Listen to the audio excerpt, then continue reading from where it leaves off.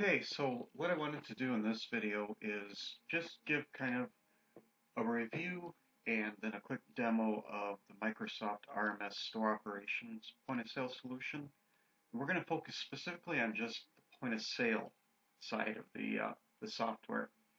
Over the last 15 years, I have to say RMS, Microsoft Retail Management System Store Operations, long name, so we just call it RMS, has really accounted for probably about 80% of the businesses that I've worked with across the country. Um, it it's got some key advantages in that the flexibility is there, whether you're a museum, a bike shop, a automotive aftermarket place, apparel, garden center. It's extremely flexible. Microsoft did a good job of putting all the different functions and features in there to make this program very adaptable. RMS is also very flexible, whether you're a small boutique doing $250,000 or $300,000 in annual sales, or you're a large chain doing multi-million in annual gross sales. It scales, it's flexible. It's used at a lot of golf courses and a lot of government entities because it's great for them.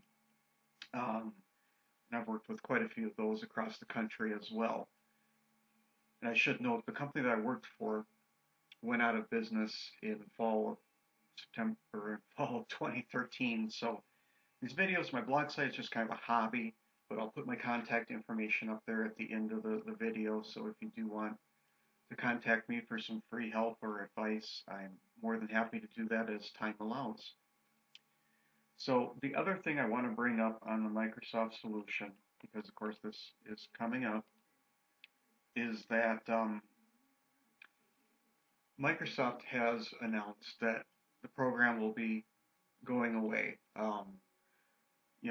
You can tell just by looking at the point of sale screen here, this is fairly dated in how it looks compared to other solutions that are on the market. It's still a great solution. It will still be available through July of 2016. And the other thing is for folks who still buy it and use Microsoft RMS, or for the 60,000 plus existing stores that already have RMS, there will be a migration path if you are current on your annual software maintenance agreement. That's that $200 or $300 or $400 you pay each year to get all the updates and patches and fixes to the software. And it's most likely looking like you will get the option to trade up to Dynamics AX from Microsoft, or for a new solution from Microsoft called Retail Essentials, or Dynamics Retail Essentials, which looks like it's going to target kind of the single location users of RMS, while Dynamics AX point of sale is more for larger multi-location businesses.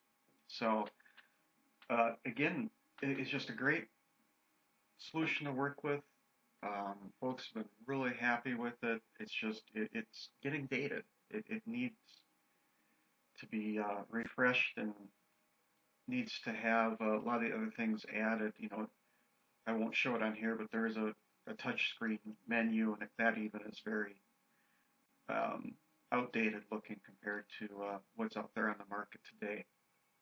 I'm not going to cover HQ in this video, just because that gets even more complex. So I'm just going to cover point of sale in this video, and then I'll do a separate video that shows the back office or the manager part of the Microsoft RMS solution. And that's the other reason I think why this program has become so popular over the last 12 years, is that Microsoft only charges a license fee for the point of sale module. And that's what goes on the lanes or the checkout computers that are doing selling functions. So in theory, if you just need one computer up front to do the selling, you just have to buy a single user license. Because the management part of the software, where you do your purchasing, your receiving, your reporting, your accounting, can then be installed on up to 4 additional computers at no cost. So compared to Counterpoint and Retail Pro and General Store and Comcash and all those others, I think Microsoft really was pretty creative in not only putting together a great package or a great solution, but also giving that some cost advantage. And just to let you know how long I've been doing this, I actually worked with Quixel 2000 before they were acquired by Microsoft. So yeah, anyway. So this is the point of sale screen. I'm just going to hit the highlights. Again, some of the key things I like. You do have some places for some customized buttons, depending on what you need. If you're a museum, you could put admissions, or if you have other special things. And then you also have this nice cheat sheet across the bottom. So if you forget what to do, you've always got a little cheat sheet to reference. And then if I hold down different buttons, it changes the functionality of what the function keys do. And you can even program macros on here too, if you want to get real fancy, which saves some key steps. So basically, Microsoft, really easy to train on this part of the software. It takes maybe about 15 minutes for someone to be comfortable. And I can say that firsthand, having worked with people who are 20 years old and folks who are 80 years old. So the first thing we're going to do, if you track customers, is this: you want to pick your customer, and then you normally scan the items. I don't have a scanner, so I'm just going to select an item. You can also see how quick the software is. When I do demos and show folks like NCR Counterpoint, and it takes time for it to bring something up or look up a customer, where Microsoft RMS is a lot quicker. So it's very suitable for high volume businesses, like beer, wine, convenience stores, that sort of environment. So we can bring up our item and then we tender the sale. So I mean, that's it as far as training someone how to ring a transaction. And if you don't track customer information, then that option doesn't need to be on there. Then it's just scan and tender. So again, very quick, very easy. Just to give you an idea, let's go back to customer information, just to give you a better idea of what that looks like as far as the sorts of the information that you can track about each customer. Starts with just basically, the standard name, address, account number stuff. You can have multiple shipping addresses if you do ship items. We've got a bunch of different options. You got their picture, if they're tax exempt, if they're an employee. You have different pricing levels, so if they're a wholesale customer, preferred customer, things like that.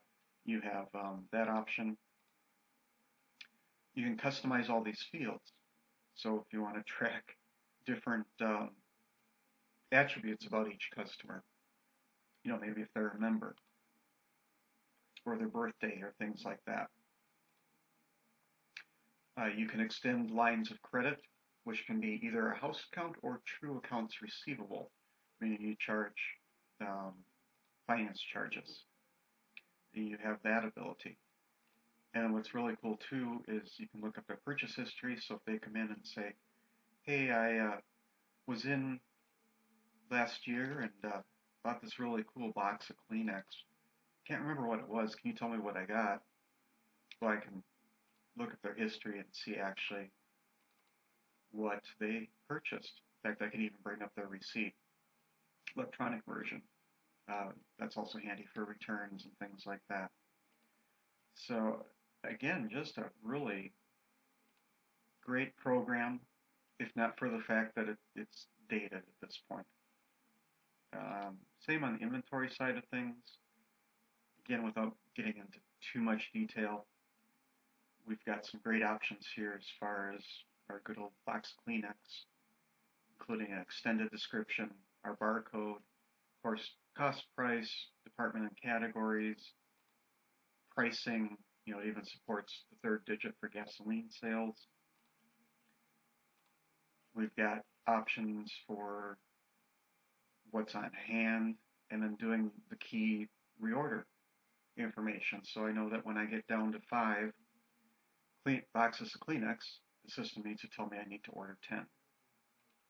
We can have multiple suppliers for each item. That's great. If your primary supplier is out of stock, or you want to compare pricing from different suppliers or vendors, you can do that.